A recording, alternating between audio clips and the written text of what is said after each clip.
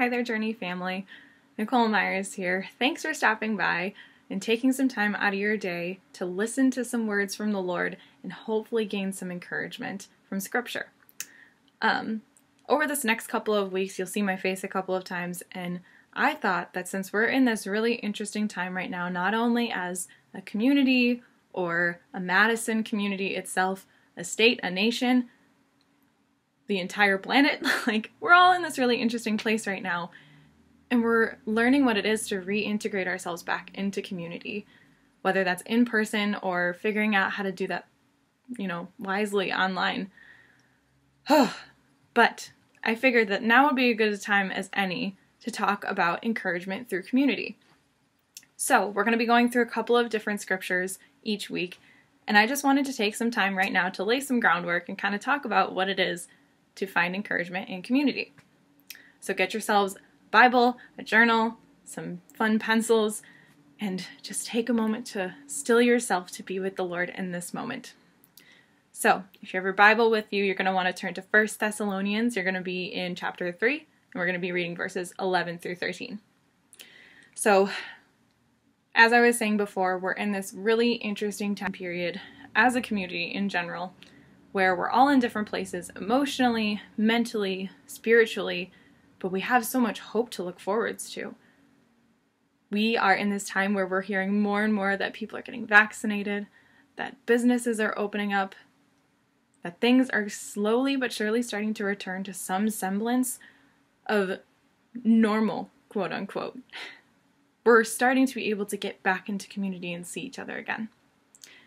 And so, weirdly enough, because our God is fantastic and knows just what our hearts need, He has a lot of communities that sort of mirror that exact image throughout different portions of the New Testament.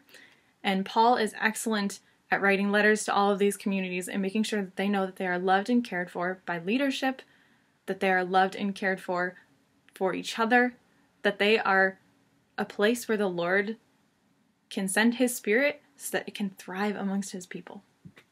So, in Thessalonica, they're in this really interesting period where there were a ton of people that just came to the Lord, and Paul had to bounce. He didn't have time to sit with them, and so they're kind of scrambling. They're like, well, what do we do now? How do we find encouragement in this time to continue going and continue building the kingdom of God here on earth? And so Paul is writing this really lovely letter to them, telling them that he loves them, that he's encouraged by the fact that they're doing good work. And he spends some time in this portion of chapter 3 discussing with them what their hearts are supposed to look like in order for community to function best. So, if you will turn to chapter 3 and follow along, that would be great. So it says this, and this is again 1 Thessalonians chapter 3, verses 11 through 13. Now may our God and Father Himself and our Lord Jesus clear the way for us to come to you. May the Lord make your love increase and overflow for each other and for everyone else just as ours does for you. May He strengthen your hearts so that you will be blameless and holy in the presence of our God and Father when our Lord Jesus comes with all His holy ones. You just gather so much of what Paul feels and how much love he has in his heart for fellow brothers and sisters just within these 3 small verses. And the big thing here is that he tells us a couple of things about what our heart is to look like as we hope towards the future. And obviously for us, we have our small hopes here and now, the hopes of being able to see each other again, the hopes of being able to go outside. It's finally becoming spring again, which is fantastic, and we're all so excited about that. But we have a greater hope in general as Christians, the hope of the coming King, which is so exciting. But in order to keep experiencing what it's like to be encouraged and to feel the blessing of the Lord, it is really important for us to have our hearts in a very specific posture and to continue to foster that energy every single day. And it does take a lot of time and effort, I will admit. But Paul says some really, really sweet things in here that are instrumental for us as believers. So in verse 11, he says, now may our God and Father Himself and our Lord Jesus clear the way for us to come to you. So, at this point in time, he was traveling, and he wanted to be able to come back to help the church. And the big thing that we can learn from that is that there is so much hope in community. That Paul, even amidst his travels and his time of attempting to go and spread the ministry of the Lord in other places, he still found so much hope in building groundwork and continuing to be there and present for all of the people who he was there with originally. And granted, he was doing this at many different places in many different cities, but he found so much encouragement in the church at Thessalonica that he wanted to make sure that he could come back to experience the fruit of what he was planting. We can experience encouragement in community by continuing to check in with those who are in your congregation, continuing to check in with those who are your neighbors, making sure that you are fostering a good relationship with people and providing for their needs and making sure that you're leading them well in the ways that the Lord would want you to.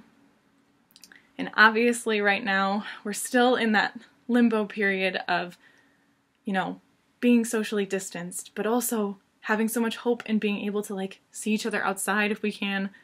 There's so many different factors to that, but there are ways that you can encourage your neighbor well. There are ways that you can continue to contact people within your community to make sure that you are letting them know that there is someone who loves them very dearly. You, obviously, and the Lord. Making sure that they know that there is love abounding to look out for them as they continue to look forward to the future. And believe it or not, as you start to do that, you'll see that there are so many people that want to do the same exact thing for you. So that's that in verse 11. And then you see in verse 12, may the Lord make your love increase and overflow for each other and everyone else, just as ours does for you. So within your small pocket of people that you've been curating this entire time that we've been in this pandemic, it is so important to continue to do outpourings of love for one another. Making sure that you are letting people know that you care immensely. Not just in the manner of checking to see what seeds have been planted, but caring for people's needs. Making sure that they're provided for. We're going to be talking about it in our James study coming up here, but what good is it to say to someone cool, I hope you're clothed and fed, and not actually clothe and feed them? We have to make sure that our hearts are in a space where we're willing to serve and give and actively be there with our community in order to make sure that they know that they are loved. We have to care for each other in this interim period. Obviously the pandemic interim period, but also the interim in between now and when the Lord returns. We have to make sure that we are putting our hearts in a servant's posture in order to experience who the Lord is and gain a more full picture of his character. So that's verse 12. Then in verse 13 it says, may he strengthen your hearts so that you will be blameless and holy in the presence of our God and Father when the Lord Jesus comes with all of his holy ones. So while you are in this time loving each other well, it is also important for everyone in your community to go to the Lord together, to worship together, to pray with each other, to engage with scripture together, to lament beside one another and grieve beside one another. All of these things where you are bringing your petitions to the Lord are important for you to be able to experience community fully and experience the encouragement of who the Lord is during this time. That's the really beautiful thing about Jesus, is he never wanted us to do this alone. So he gave us community so that we could continue to experience his encouragement here on earth during this waiting period. So, lots of information, lots of different ways that you can do that, and it's going to look different for everyone.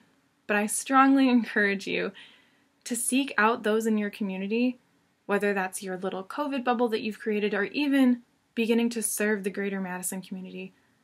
Find people's needs, serve one another well, continue to love each other as the Lord would love you, and bring people together to worship the Lord, no matter what that looks like.